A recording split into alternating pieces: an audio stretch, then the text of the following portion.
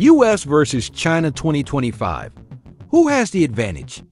A potential conflict between the United States and China is one of the most analyzed and feared scenarios in modern geopolitics.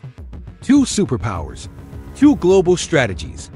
One question the world keeps asking: if a confrontation happened in 2025, who truly holds the advantage?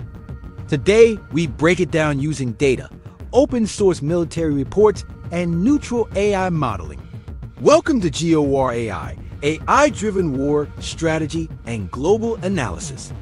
The United States and China are two of the strongest nations on Earth, politically, economically, and militarily.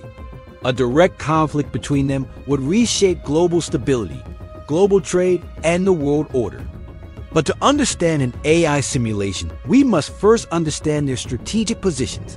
The United States maintains global alliances, operates worldwide military bases, possesses unmatched power projection abilities. China focuses on regional dominance, expands rapidly in the South China Sea, seeks control over strategic zones like the Taiwan Strait. Both powers invest heavily in AI warfare, hypersonic systems, satellite networks,